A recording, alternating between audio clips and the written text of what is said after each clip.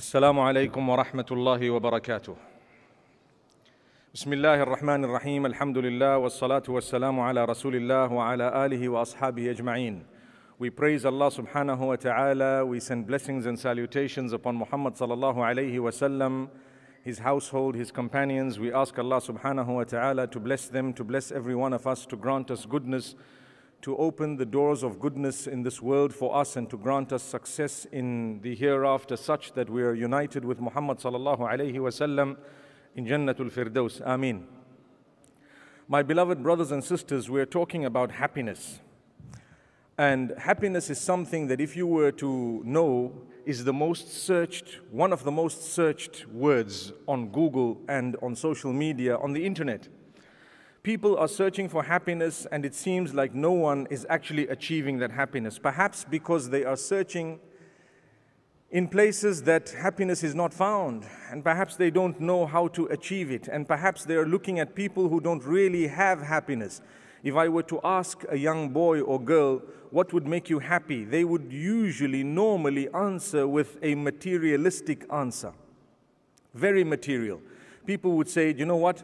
If I had the latest car, I would be happy. If I had the latest phone, I would be happy. If I had a nice home, I would be happy, meaning a house. If I had the latest perfume, I'd be happy. If I looked good, I would be happy. If I had the latest clothes, I would be happy. If I attracted the attention of others, I would be happy. Yet every single one of those will not give you happiness, besides that which is very temporary and very, very fake. Subhanallah. You can have the latest phone. It's not a source of happiness. It might make you happy for a moment, and thereafter, as soon as you hear there is another phone, you are unhappy. It goes to show that there is something wrong. Maybe your understanding, or my understanding of happiness, needs to be fine-tuned in accordance with what my Maker has taught. And definitely, if you would like happiness, there is no way that you could ignore revelation. There is no way that you could ignore the one who made you and I. For indeed, it is only through the teachings of the one who made you that you will understand why you're in existence.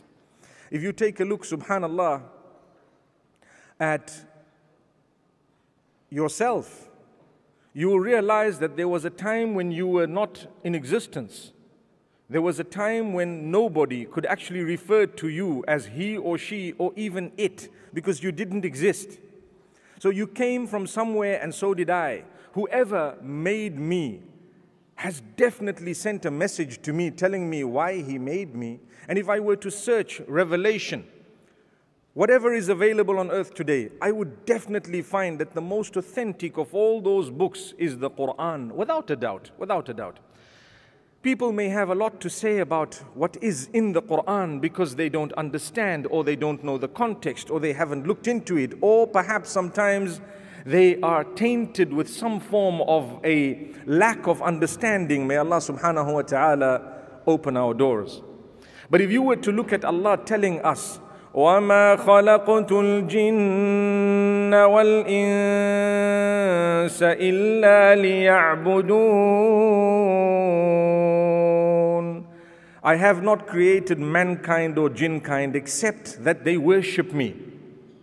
People look at that verse, and I promise you, I've had young people tell me, that is so boring. A'udhu billah, a'udhu billah. That is so boring. So maybe you haven't understood that verse. It actually refers to leading your entire life within what Allah has ordained, and that will bring about happiness and contentment. Happiness is a choice that you have. You actually would make that choice. You can be happy. People who are unhappy generally look at what they don't have.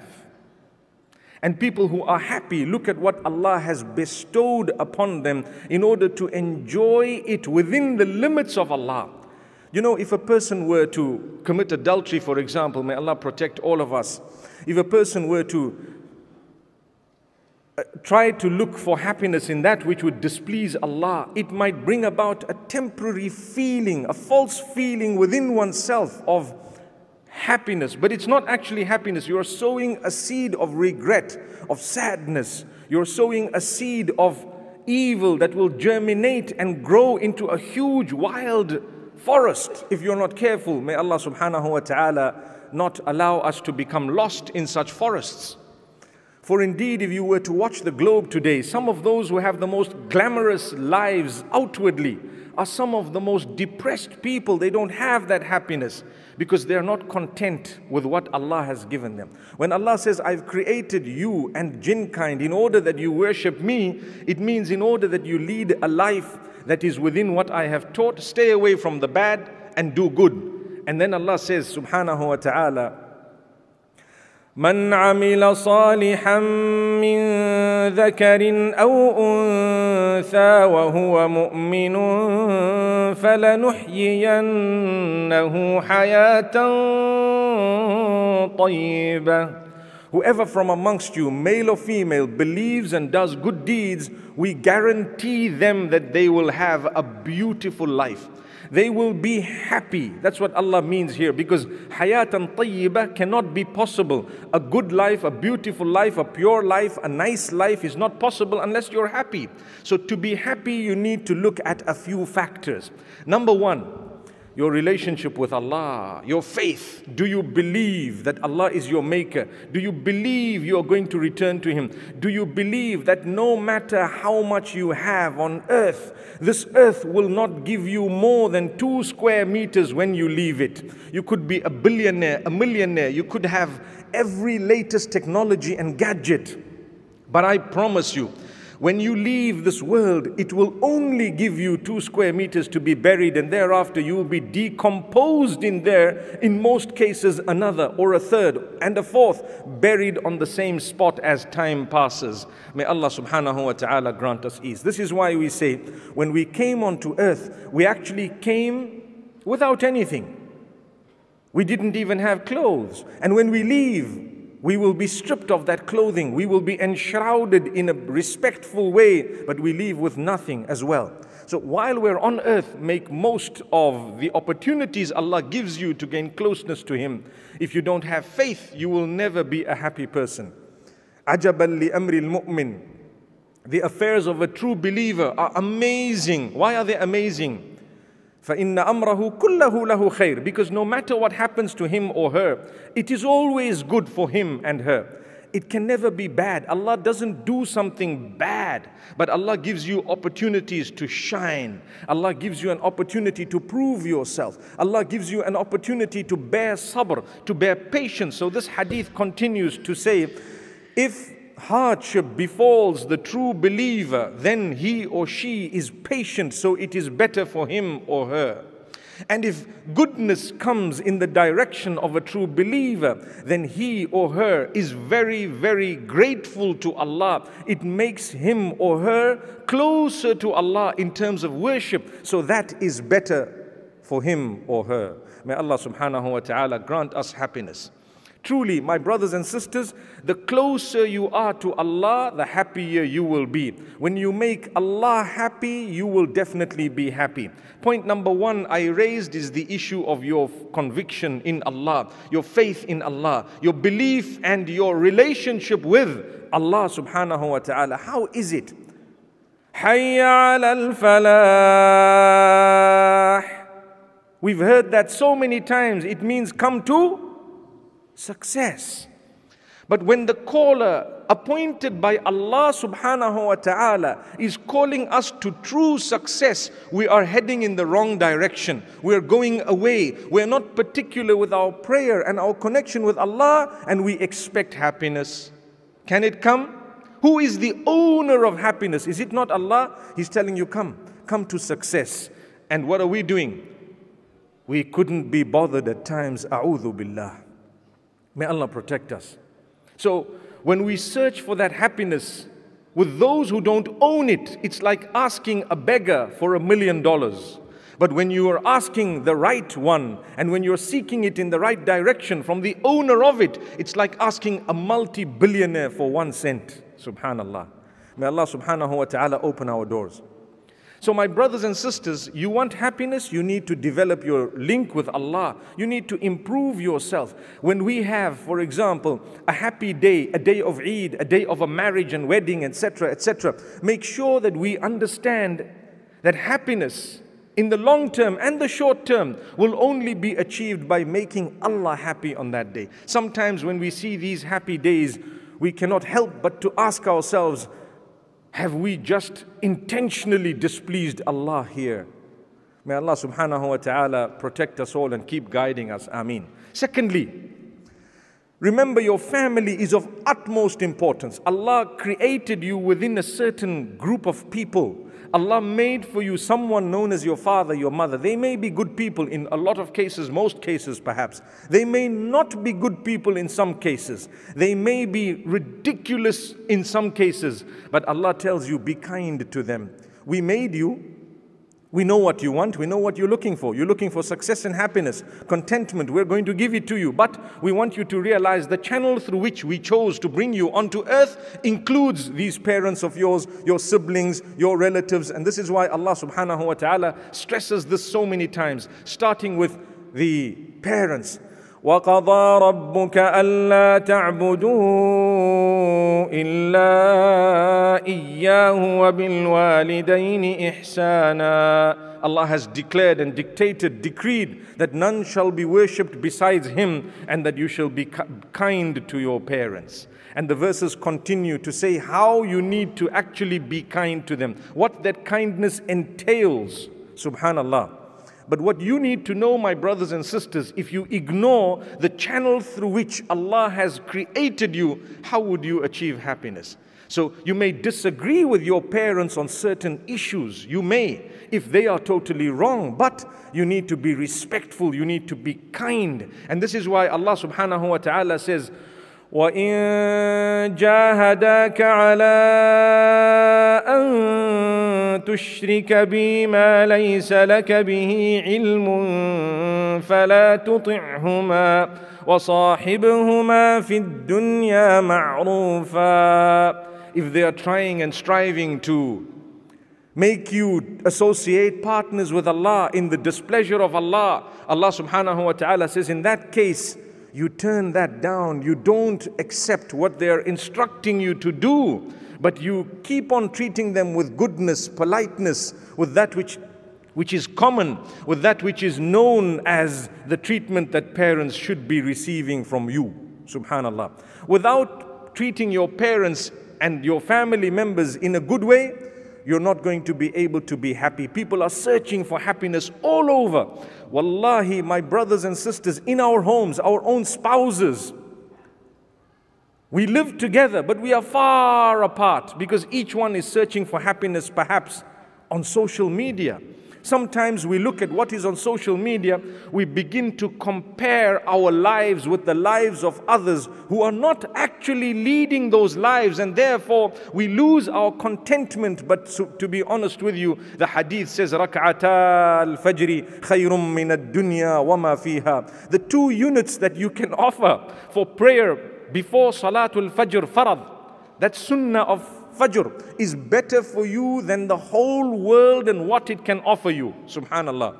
Whatever is in it, it's better than that. And what are we doing at that time? We're snoring. Subhanallah. The rules and regulations of the deen laid by Allah subhanahu wa ta'ala are not there in order to make you unhappy. They're not there in order to make you lose your sleep. طه ما أنزلنا عليك القرآن لتشقى إلا تذكرة لمن يخشى. The beginning of Surah Taha, Allah clarifies a question that a lot of Muslims have. Why are there so many rules and regulations? Why does Allah make this forbidden? And why is this okay? Why is it not okay for me to do this? And why is it that I have to do this? Allah says, Taha, we have not revealed this Quran to you, this revelation to you, O Muhammad sallallahu alayhi wasallam, that you can be litashqa, that you can lose this happiness, this goodness, that you can be a person who's unsuccessful, whatever else you'd like to say, subhanallah, in terms of negativity. The Quran is not revealed for a person to become unhappy, unsuccessful, for a person to become sad. No, these rules are there for long-term happiness. My brothers and sisters, when you and I went to school, I'm sure a lot of us are still at school, mashallah. When you and I went to school, why did we go there? Listen very carefully. You started off pre-grade 1 with the nursery or the creche, as they call it, in order for you to start learning how to read and write. You went to school grade 1. You suffered with examination after examination, test after test, and so on. And you were happy. If your parents had to communicate with you, they would have told you it's not about coming first, it's about trying your best. It's about trying your best. And so you continue 1 year, 2 years. How many years? 7 years later, you graduate into high school, right? Or college in a lot of cases. After that, the tests become more and more difficult, my brothers and sisters. But you're looking forward to it. Your parents are cheering you along. You feel happy because now and again you achieve a little certificate that doesn't last long, meaning it's just a prize of the week or the month or sometimes the year, and you work harder the following year and the books become bigger and bigger. Do you not agree? For what? Thereafter, you graduate from high school and you end up applying for universities, getting loans in a halal way, I hope, in order to go to the universities, in order to study and sweat, and you haven't even started earning a penny. Subhanallah, you study for 25 years. Thereafter, you get a salary in which you start paying back what you might have loaned in order to do those studies, but you're happy, you're okay. Why? Because you want to live for another 25 years. So you sweat for 25 years in order to earn a little bit to help you for another 25 years, not counting the 10 years in between paying back that loan. Subhanallah. And you've lived for 60 years, now you're ready to do what? You're probably a grandfather, perhaps. May Allah make it easy for us, Ameen. But a few more years and you've got to go to Allah, and you don't realize that when the world promised you that if you study for 25 years, we'll offer you £100,000 a year for the next 25 years, then you believed the world. But when Allah promised you that if you fulfill what we're telling you for 50 years, we're going to give you eternity with whatever you want, with absolute and total happiness, such that you will never ever regret, then we don't want to believe Allah. And then we want happiness. Subhanallah. I always say, Allahu Akbar, there's a verse in the Quran where Allah subhanahu wa ta'ala tells us, those who believe, those who don't believe in the hereafter, the two are very, very different. أَفَمَنْ وَعَدْنَاهُ وَعْدًا حَسَنًا فَهُوَ لَاقِيهِ كَمَنْ مَتَّعْنَاهُ مَتَاعَ الْحَيَاةِ الدُّنْيَا ثم هو يوم القيامة من المحضرين. Allah says, can the two be equal? On one hand, the one whom we have made a promise to, that is definitely a true promise, and he will definitely see it, she will no doubt see it and get it. That's the promise of Jannatul Firdaus. And on the other hand, the one who wants the worldly life and gets it and achieves it, but has not developed a connection with Allah such that they lose the hereafter. May Allah subhanahu wa ta'ala help us. And when I read this verse and pondered over it, I thought of something amazing. If you were to be promised a job and you were told, listen, my brother, £20,000 a month. Oh, wow. Isn't that a beautiful salary? £20,000 a month. And you only work a few hours in the day and you relax. Subhanallah. Would you go for the job? If it was halal, would you go for it? Come on, don't pretend like 20,000 is not a good salary, guys. Would you go for it? MashaAllah. Yes, I would, I think too. May Allah make it easy, I hope. But my brothers and sisters, they give you a monthly salary, right? 20 days have passed, you've worked hard. You're so excited because someone has promised you that when 30 days cross, you're going to see your bank account, 20,000 deposited, right? You're so excited, you work hard. 25 days, you're working even harder. 26 days, you start planning what you're going to be doing. 27 days, you're so happy, delighted. You might start ordering things that you don't even know you're going to be able to afford if that money doesn't come in. And so what happens, 29, 30 days, and you go to check your bank balance. You look at the phone, you see here, see there. A moment delay and you are so upset, right? And a person promised you that in 30 days, you work so hard. When it's finished, when it's over, when you're done with it, I will pay you 20,000, and you were ready to believe them, and perhaps they may have given it to you. But when Allah Rabbul Izzati wal Jalal tells you to work an entire lifetime and to work very easy work, salah doesn't take too much of you, being a good person doesn't take too much of you, and then we don't believe Allah, but we can believe the guy down the street when we got a job there. We don't believe Allah. We have a doubt in our hearts. We don't get excited. The older you get, the happier you should be that I'm closer to what Allah has promised me. I always tell people, would you like Jannah? Let's ask you, would you like Jannah? Yes. Who wants to die? The answer is not yet. Allahu Akbar. But to get to Jannah, you need to go somewhere. It goes to show ultimate happiness is something that Allah has kept in store for the believers in the dunya and the akhirah. You need to look after your relationship with Allah, your relationship with your family, your relationship with the community you live in, because you will only achieve happiness when you make others happy. Without that, you're not going to be achieving that happiness. كَانَ اللَّهُ فِي عَوْنِ الْعَبْدِ مَا كَانَ الْعَبْدُ فِي عَوْنِ أَخِيهِ. Allah continues to help a slave for as long as that slave is helping another. May Allah subhanahu wa ta'ala grant us happiness and goodness. So if you want happiness, search for those who have less than you. That's the criteria that Allah has given you to be happy.